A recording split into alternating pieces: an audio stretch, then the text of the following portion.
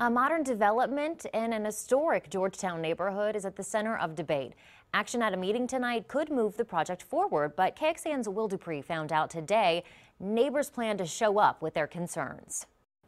A year ago, the white picket fence and inviting porch looked picture perfect to Anthony Fusco. We wanted to buy an older house in a historic neighborhood, somewhere with some beauty and some charm. A different concept, though, has emerged right across the street. A small sign there represents a developer's big vision. The plans call for this backyard to become a modern condo complex that looks like this.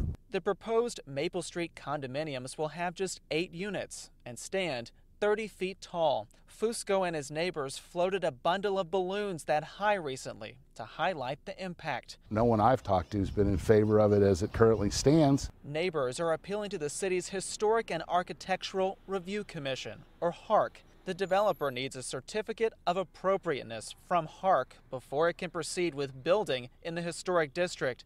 That particular power, however, may not remain with HARC because the process is currently under review by the city.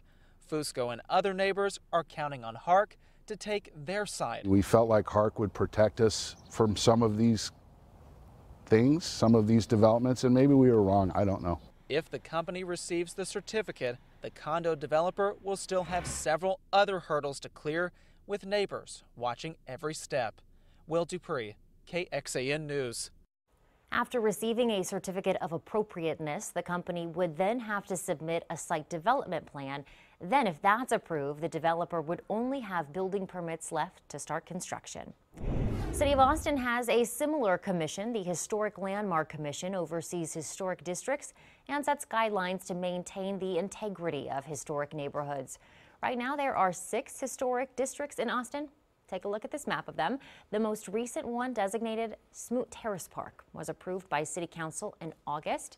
The district is between West 6th and 9th Streets, along Highland and Oakland Avenues and Pressler Street. Historic district status doesn't mean that buildings can't be torn down or new ones built.